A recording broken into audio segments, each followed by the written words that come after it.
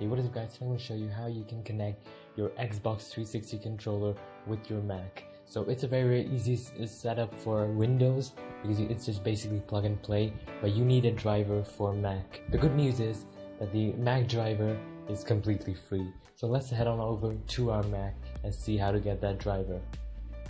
So first we have to go to TattieBogle.net, which I'm going to leave in the description down below. It's the first link when you type it in. After the site has loaded, click on downloads, and do not download the newest versions because there are issues with it, because a lot of devices has not been found there. So what do you have to do? Click on the 0.11 version, which shows minor tweaks. So click on that one. After that's done, click on open file, then install the 360 controller package.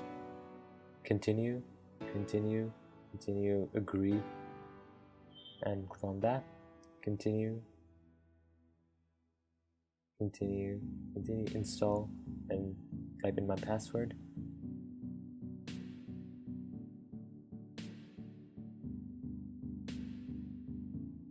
So after this is done, click on close, then connect your 360 controller to your Mac. Then open up system preferences. After you open system preferences, you're going to see the Xbox 360 controls option. After you click on that, you're going to see that your device is now connected.